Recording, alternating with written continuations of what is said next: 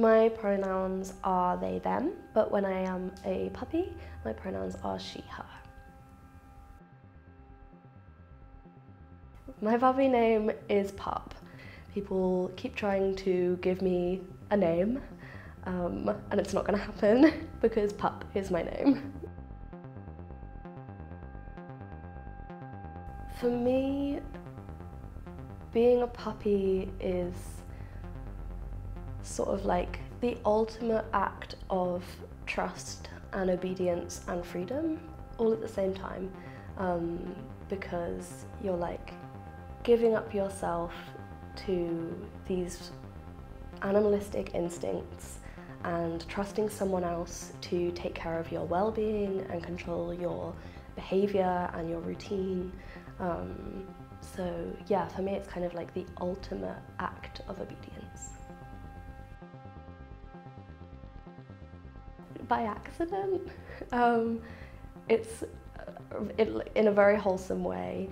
It happened really, really naturally when I was, I think, 21, with the then sort of like love of my life. And I can't pinpoint the exact moment that it happened. I think it came in part from an already established dominant submissive dynamic, and then my really intense love of dogs, and it just happened really, really fluidly. And then we were like in Pets at Home in Camden, buying my first lead and collar and a bowl and a toy and treats, and then it just was.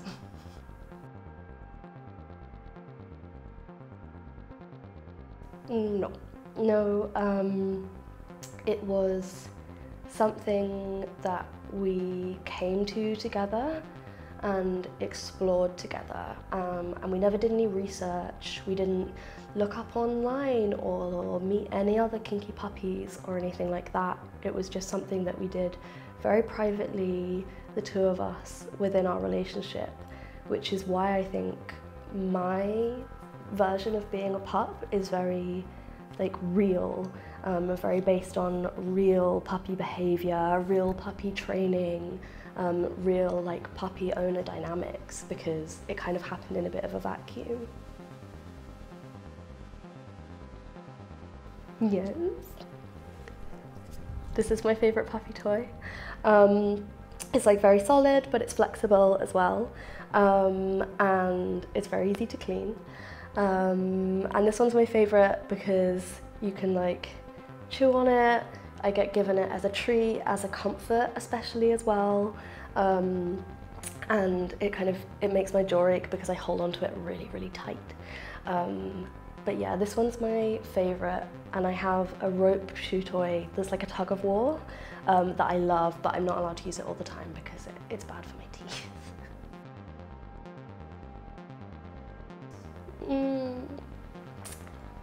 I like the sore knees, because if I have sore knees like a couple of days after a really long session of being a puppy, it reminds me of that time, and it kind of takes my mind back to that session and how I felt and how like fun it was, or how calm I felt, or how obedient I felt. So I love that sensation because it's really like grounding. It's a really special thing for me to have when I'm in like a normal situation to remind me of my puppy life. But you can get knee pads that are specifically for dancers that are quite subtle. If you didn't want to have sore puppy knees, then I would recommend those.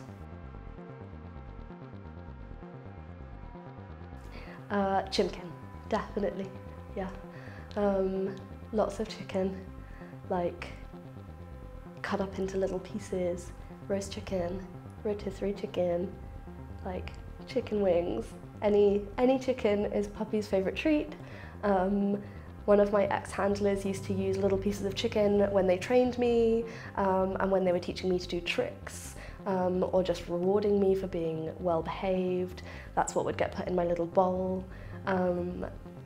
The same handler, when I was being trained, if they wanted to give me a healthier snack, They would give me little pieces of apricot, little pieces of fruit as like a more balanced puppy diet, I guess.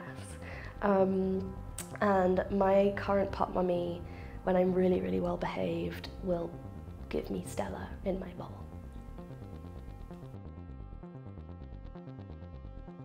For me, they probably fall into like 3 broad categories.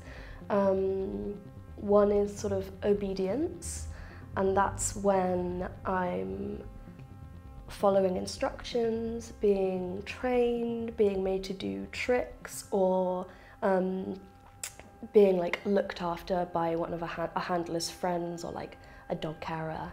And that's kind of when I have to really focus on doing what I'm told, being very obedient, following instructions, trying to understand what is wanted of me. Another one is excitement and playfulness, which is kind of my general resting state as a puppy, and that's kind of a really real representation of that manic excitement and joy and enthusiasm that you see in puppies like when they're out and about, and that's when a kind of strong handler comes in really handy to kind of like wrangle that excitement and tame it a little bit.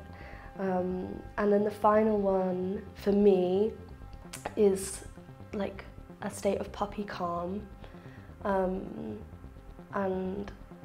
that is a lot more sort of real as well. It kind of, to me, it looks like a real interaction between a pet and an owner of like resting, being in the home together, like doing normal things that you would do with your pet or just having your pet around.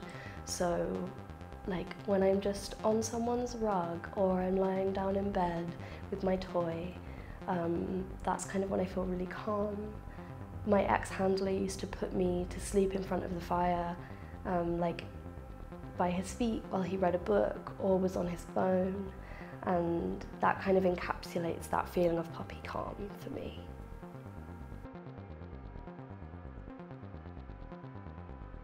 No. I don't find that a helpful phrase, first of all, I think. I don't think I've ever seen a standard relationship. But I think if you think more in terms of like a conventional relationship, I still wouldn't say that it's necessarily better, because it's so specific. Like it's such a strong dynamic to have that I don't think it would work for everyone. It requires a huge amount of trust and commitment on the part of the puppy to give over their kind of well-being to their owner, and give away their control. And it's a lot of responsibility for a pup owner or handler, because they're responsible for this little being, just like if you had a furry dog. So, you know, I can only imagine that that would be some people's absolute worst nightmare. So I don't think it's better, but it's definitely the best for me.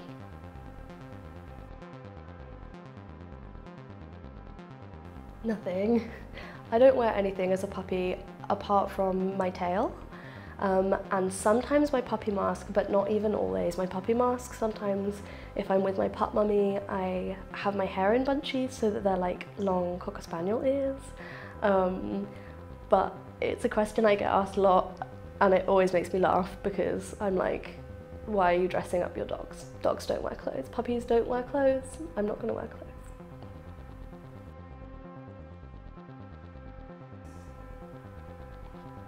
Yeah. I love walkies so much. They're the best. You kind of get to explore a whole different part of being a puppy when you go for walkies outside, because you get to really lean into the like excitement and joy of being a puppy and exploring and being in nature, whilst kind of also having to think about your handler, where they are, making sure you go back to them when you're told to heel. So yeah, walkies are very special. Ideally one day I'd love to live in a place with a big private like outdoor area so that I could go for walkies all the time. Winter sucks because walkies don't happen in the winter. So I'm looking forward to the summer.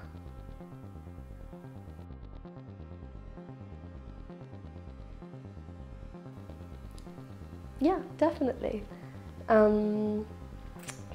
I would say it's kind of the perfect place if you want to explore playing with a puppy or having a puppy. Then it's a great place to do it, because I think there will be puppies at events, and most handlers, if you're very respectful in the way that you approach them and ask them, then they would be happy to let you pet their puppy and play with them, or talk to you about it, as long as you're super respectful and ask for their consent.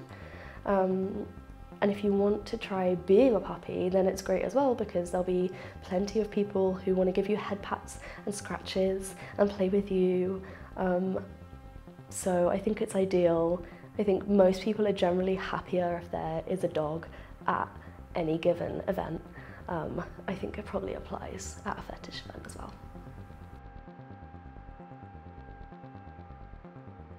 I am a costume maker outside of kink, so I make costumes mostly for ballet and opera, and I have a drag company, so I'm a drag king, and the company is called Pecs Drag Kings, so like the other way around, not what you see on RuPaul,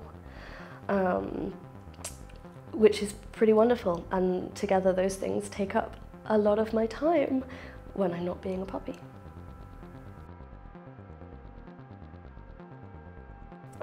I don't think there's any like one singular thing about being a puppy that I would choose as the best thing. For me, it's the whole experience of being a puppy, because it's a level of freedom and allowing myself to accept that being a puppy for me is very real. It's a very important part of my life and a very important part of who I am as a person.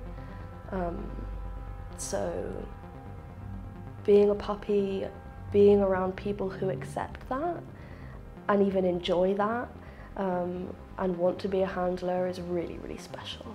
I think that's probably the best thing about being a puppy for me. Me. I'm a good boy. The goodest boy. Nice.